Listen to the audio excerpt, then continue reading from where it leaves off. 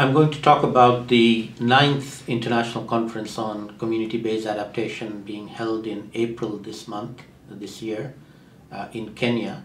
The theme for this one is going to be on measuring and enhancing the effectiveness of adaptation, with a special focus on community-based adaptation in vulnerable communities in particular.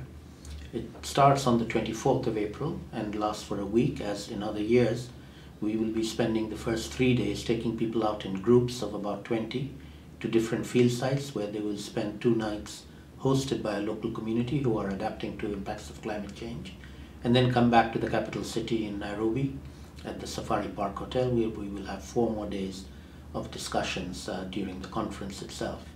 We're expecting the President of Kenya to open it, as well as Akim Steiner, the head of United Nations Environment Program based in Nairobi. And we have a number of eminent scholars coming during the week, as well as a gathering of the usual several hundred people from around the world working on community-based adaptation. In particular, we are looking at this year measuring adaptation, which has become an issue now that tens of billions of dollars are being spent on adaptation, in terms of what are we buying for that money.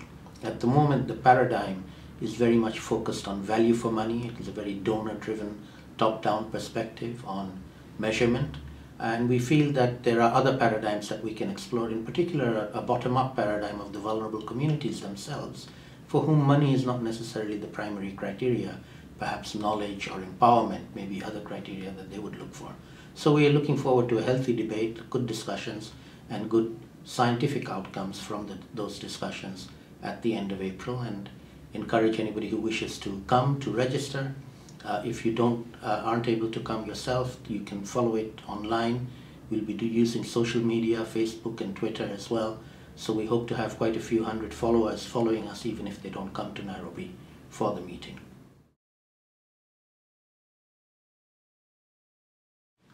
So 2015 is a very critical year in the climate change calendar, particularly since we have the Conference of Parties coming up in Paris in December.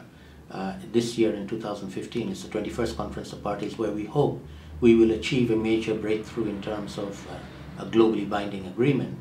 But there are many other events in the lead up to that, and in particular the community-based adaptation conferences that we hold every year, this year being the 9th in the series, holds a particularly important place where the vulnerable communities themselves are able to bring some of their knowledge and experience to bear and bring that to the international community and the international negotiations that will take place in Paris. So CBA9 in Kenya in April will be an important event along the calendar of events that will take place in many different parts of the world in the run-up to Paris in December this year.